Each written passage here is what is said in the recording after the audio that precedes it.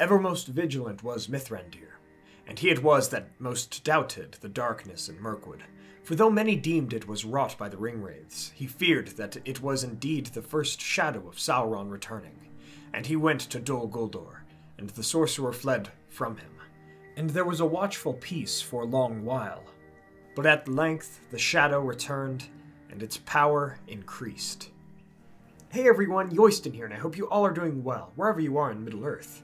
Happy New Year, my friends. Make 2022 a year of goodness and friendship.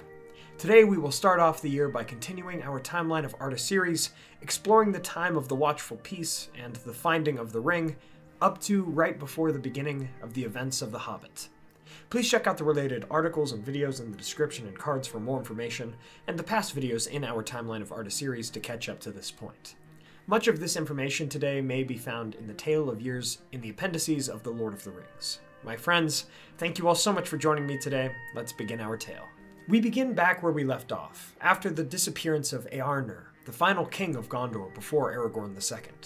In 2060 of the Third Age, the power of Sauron and Dol Guldur began to grow once more, and Gandalf would take notice of this, coming 3 years later into Dol Guldur and ousting Sauron, for the Dark Lord was not yet ready to reveal himself.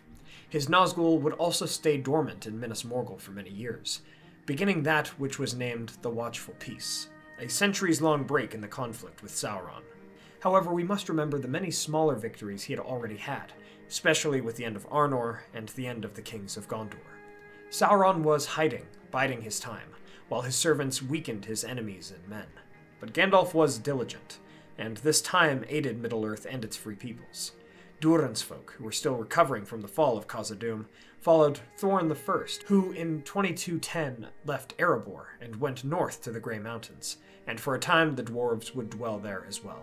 In 2340, the Hobbits of the Shire settled Buckland, expanding their civilization as well. But the Watchful Peace only lasted for so long, and fate seemed to bring together many things all around the same time. In 2460, 400 years after it began, the Watchful Peace ended, and Sauron returned to Dol Guldur with increased strength. 3 years later, Saruman, who had also recently returned from the east, roughly around the same time as Sauron did, would be the leader of a new organization of elves and wizards to oppose Sauron called the White Council. Indeed, that same year, in 2463, the Stwar named Deagol would find the One Ring in the Gladden Fields and Vales of Anduin, only to be murdered by Smeagol, who took the ring for himself. He would of course become Gollum, and he would take the One Ring into the Misty Mountains, away from the lands where both the servants of Saruman and those of Sauron would eventually search for it.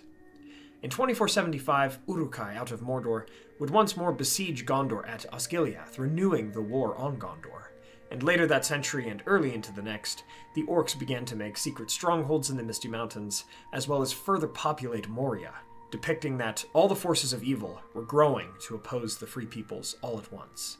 Indeed, Celebrian, the wife of Elrond, would fall victim to such Orcs of the Misty Mountains, and though she would survive, she would leave for Valinor. The same year she left, Orcs and Easterlings called Balcoth overran Calanarthon during their attacks on the northern marches of Gondor, and Cirion the Steward would only have victory for his people thanks to the Eotheid of Rovanion, ancient friends from even before the days of King Eldikar, who shared kinship with them. The Eotheid and Gondorians had victory during the Battle of the Field of Celebrant in 2510, and as a result, the Eotheid would be given the land of Calanarthon to dwell in by their friends in Gondor, and so Eorl the Young founded the Kingdom of Rohan. Though Eorl himself would fall years later in further battle with the Easterlings, Rohan would be one of the mightiest kingdoms of men in the later days of the world. Brego, son of Eorl, would complete the Golden Hall of Meduseld, and the capital would be moved from Aldburg to Edoras in 2569.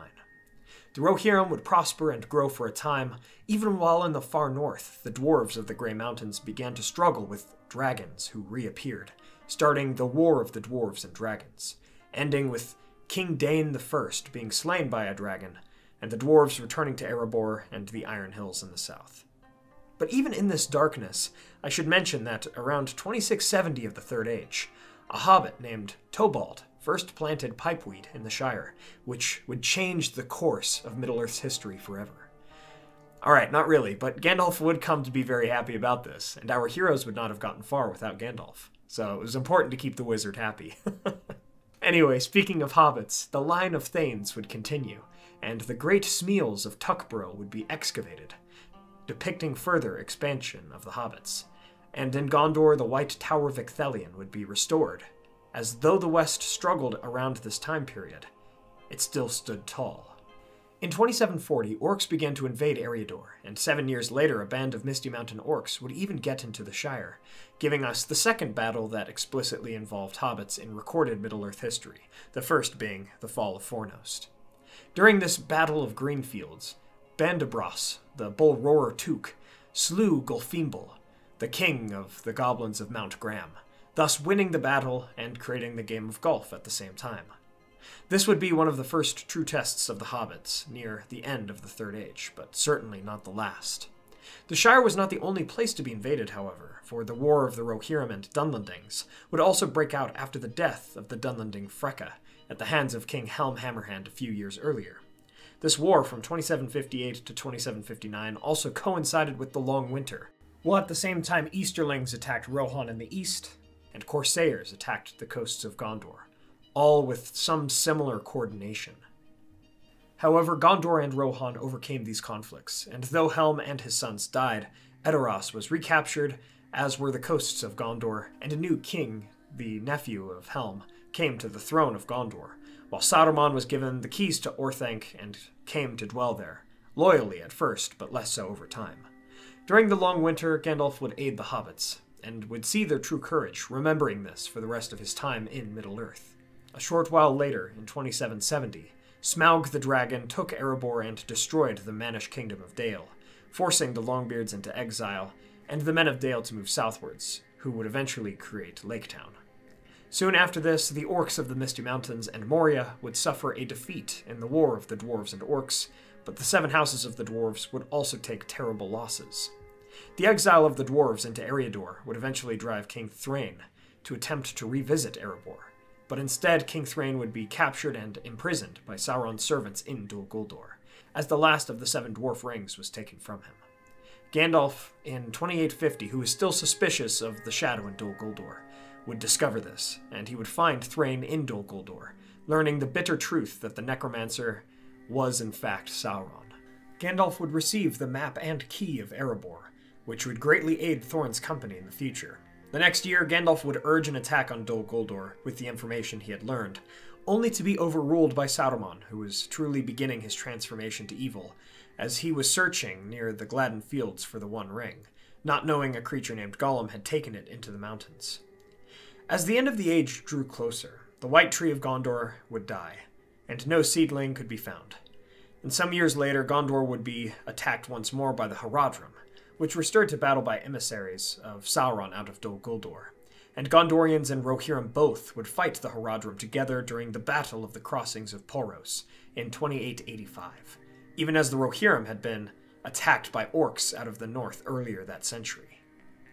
In 2901, most inhabitants of Ithilien would desert that part of Gondor due to attacks from the Uruks of Mordor, and the secret refuge of rangers, Henneth Annwn, would be built. 10 years later, the Fell Winter would hit the Shire, and White Wolves invaded Eriador and the Shire specifically from the north. From the Fell Winter, a flood would leave the Númenórean settlement of Tharbad ultimately ruined and deserted. Tarnished was this memory of the Second Age. Indeed, though there were many years here and there of peace for the different inhabitants of Middle-earth during this millennium, especially for the elves, the years had not been overly kind since the end of the Watchful Peace, which speaks more to Sauron's plan at this point in the timeline. If you've watched the timeline up to now, you can see how many different strategies both Sauron and Morgoth had, and how many of them failed, which I speak to more in another video on Sauron's plans, but at this point in the age, Sauron had time and multiplying servants, both of which he used to his advantage. He was trying to wear down his enemies over time while he searched for the ring, as Saruman discovered in 2939, as Sauron's servants also searched the Anduin near Gladden Fields, just like Saruman did. And even if Sauron did not find the One Ring, he still believed that his plan to wear down his enemies and wait over time for any great opponents who might oppose him to fade from the world would be enough to defeat the Free Peoples, but hope was stronger with the West than with the Shadow. Aragorn and many other heroes of the age would be born in the 2900s. And indeed, as we shall discuss in the next episode, many great evils of the world, which have been in play since the very beginning of this Timeline of Arda series, would be given permanent defeats by such heroes, who worked alongside Gandalf, who, during the events of this episode, was one of the only figures to oppose Sauron in any major way. And so we shall end this episode here, right before the events of The Hobbit. For though the centuries had delivered many hurts to the west, things were about to change for the betterment of Middle-earth forever. Our next episode shall be the last of this nearly 5-year-long running series, as we shall discuss the fall of Sauron and the return of the king, as well as the end of the Timeline of Arda. And so, we come to the end of our tale today. From this tale of these years in particular, we see that when we are up against evils of any kind, it is best to have great allies and friends at our side, that we might have victory in the end, just as Gondor and Rohan had each other, and the world luckily had Gandalf. Thank you all so much for watching. I hope you all enjoyed this episode of the Timeline of Arda. If you did, please be sure to hit that like button and share this with a friend. What are your thoughts, questions, additions, and corrections on this portion of the timeline? Let me know in the comments below. I think these centuries of years provide such interesting stories from so many different factions of Middle-earth, such as the struggles of Gondor and Rohan against Orcs, Dunlendings, Easterlings, Haradrim, and Corsairs, or the Dwarves against the Dragons and Orcs, or even the Hobbits against the Orcs and Wolves. They all make for wonderful tales. Thanks to our Valar tier patrons, Adrian de la Torre, Chris Ortner, Cal Wetzel, Peter Shepard, Jonathan Putnam, Mark Kralik, Blair Scout, Merton, John Hume, Jennifer Wood, Sam McBee, Matt Batch, Elizabeth Calvert, Maz Gibbs, Ben Gardner, Kondar, Reese Jenkins, Adam Petrulik, Kuzan, Brandon Glidden, and Molly Sullivan, our newest Valar tier patron, first of the new year. Thank you all so much, and thanks to all of our patrons. It really means a lot. Please subscribe and hit that bell button to join the Men of the West and all of the Free Peoples today. And I'll see you all again next Sunday with a video on the history of Minas Tirith, the Tower of the Guard. My friends, thank you all so much for joining me on this adventure. Until the next one.